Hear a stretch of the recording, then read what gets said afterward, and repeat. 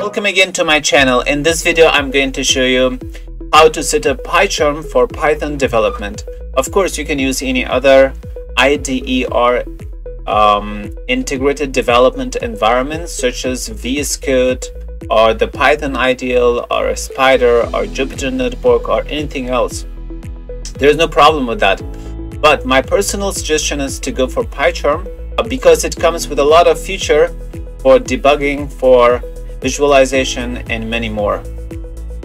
So the first thing you need to do is to go to PyCharm JetBrains website and then download PyCharm. I have PyCharm already, so I don't need to download it. I just want to show you how to set up. What are the points that you need to keep in mind when you're setting up your computer or your environment or developing programs using Python. Alright, once you came to JetBrains website, you can see, since I'm using macOS, the browser automatically understands the operating system, therefore it's selected as a macOS, and then you can download either the professional or community version. Well, there is not much of a difference between professional and community. You can check the differences. I personally use the professional version because I'm doing scientific programming and I need a lot of visualization. But community version of PyCharm comes with a lot of feature for beginners. So you don't need to worry that, oh, I can't use PyCharm professional versions, so my options will be limited. No, there's no such case. Just go for community version, download it, and after download, install it, and just download Anaconda and set it up the way I do it. So come to Anaconda website, and then you see a lot of explanation in here why it's Anaconda. If you have time, go through it. It's good. When you're first seeing anything, just go through it, see whether there are useful information for you or not. Download it, and after download, install it.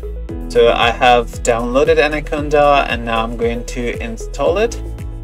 All you need to do is just clicking a few continue, and this installation will proceed.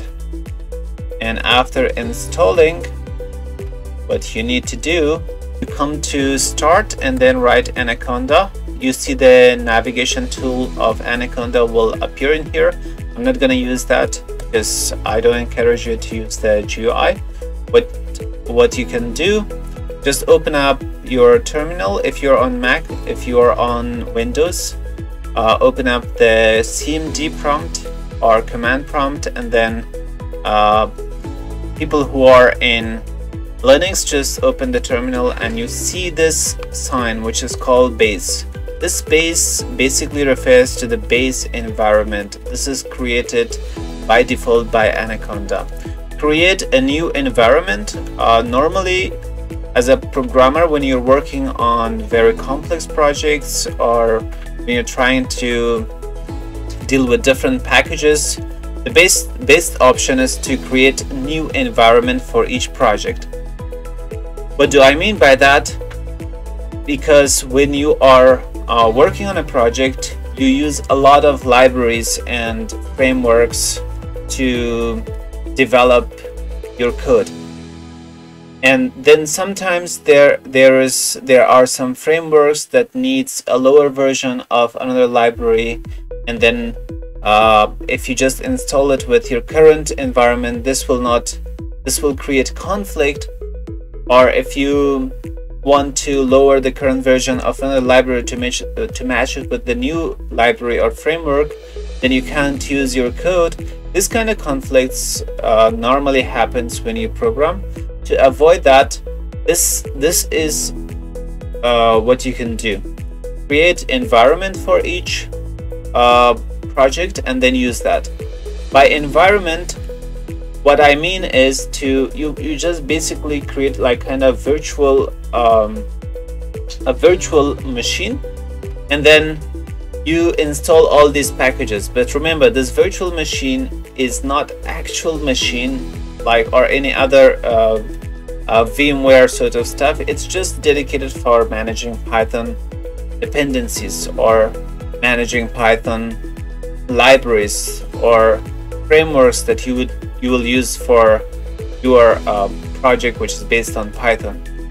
So to create a new environment on Anaconda, all you need to do is first check your Conda is correctly installed by using Conda -- version. You see my version 4.12, and then to create a new environment you can do it by either using Conda create -n and then give your environment a name.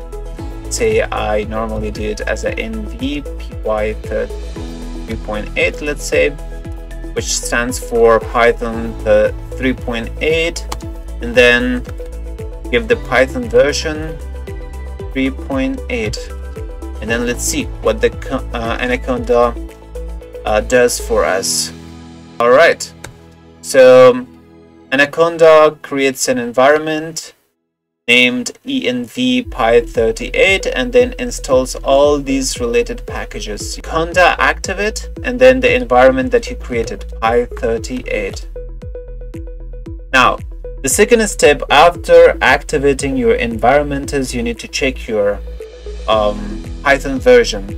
You see after activation, this one is shown up in here, which means I'm in this environment. So whatever I do in here, it's taken from that environment. If I write Python and then check the version, it gives me the Python version. And if I just want to access the Python terminal, I can write Python and then it gives me the Python terminal.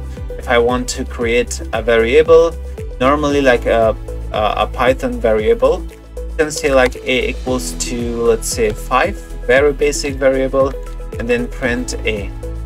Check whether this is working or not.